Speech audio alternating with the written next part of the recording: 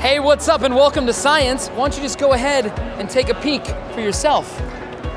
Hello, welcome to Module 1, the story of Factor 8. Here we're going to take Factor 8 and connect it to Factor 9 and Factor 10. We can now place it over the blood vessel tear. I think is an awesome way to explain to kids really difficult concepts about how Factor 8 works in your body and the therapies used to treat them. I think it was fantastic. Hands-on, fabulous. This was a condensed way that kept it interactive to where it really stuck in your memory. Over here in the next module shows what happens when you get a joint bleed.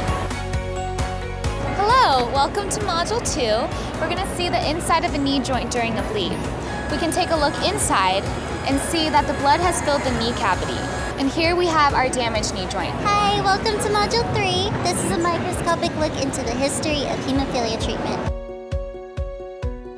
There was a set of microscopes where you can put in and it tells you the history behind hemophilia. That was probably the best way to explain it. It was less confusing than a PowerPoint, and I think that it could be used for help explain it to new parents and younger kids. Hey guys, welcome to Module 4 where the future is under construction. Would you like to see an example?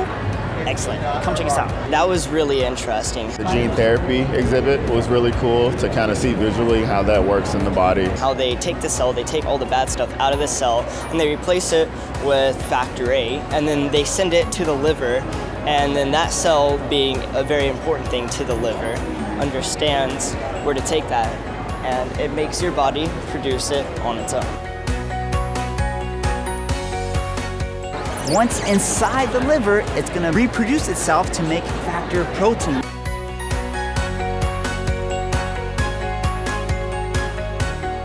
I highly recommend everybody should come and everybody should take a look.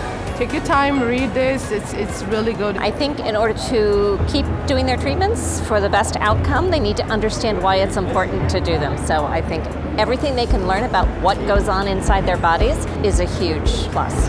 I think anyone can benefit from coming to the science fair, but definitely the younger generation, the children.